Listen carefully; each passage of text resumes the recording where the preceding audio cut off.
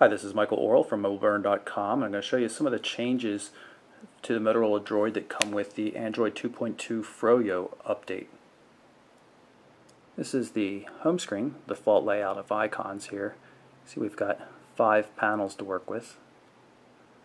You can grab one, move it over, grab another one, move it the other direction, just like you would on any other Android device.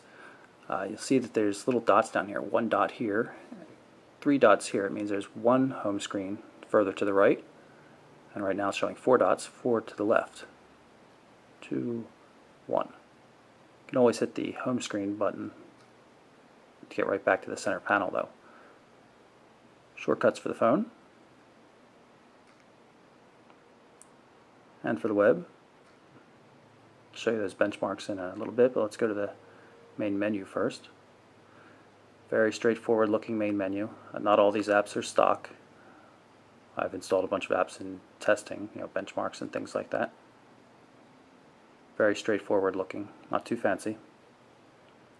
Jump to the browser here. You can see right now I've got a screen full of benchmark stats. This is the SunSpider. It's a JavaScript benchmark.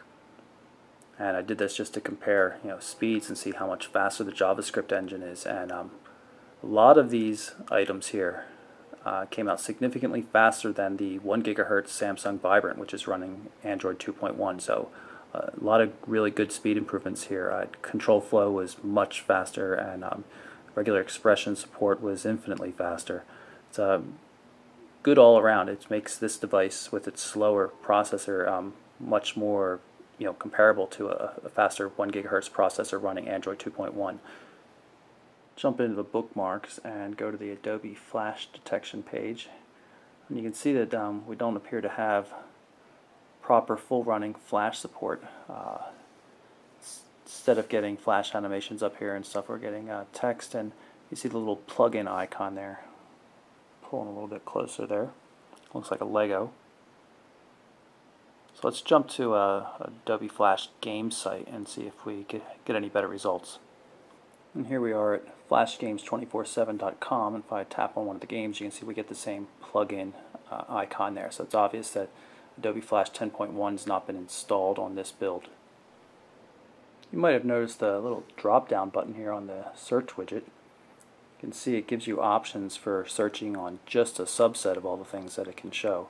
For example, if I hit apps, if I go back and type in L, it'll just show me applications that start with L.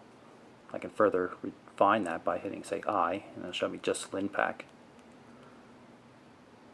can also show just contacts.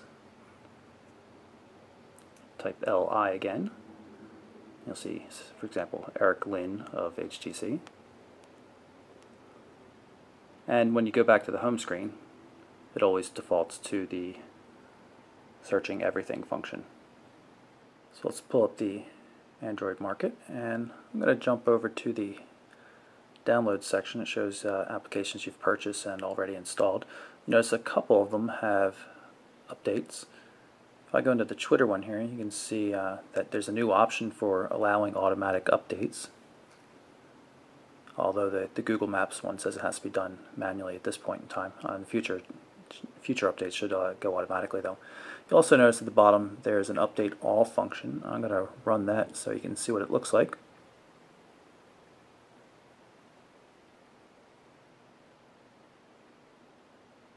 And we should start downloading and installing all the updates.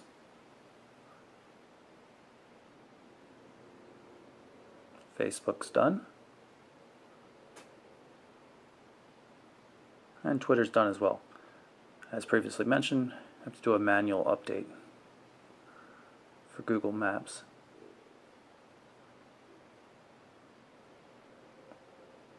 And we're done.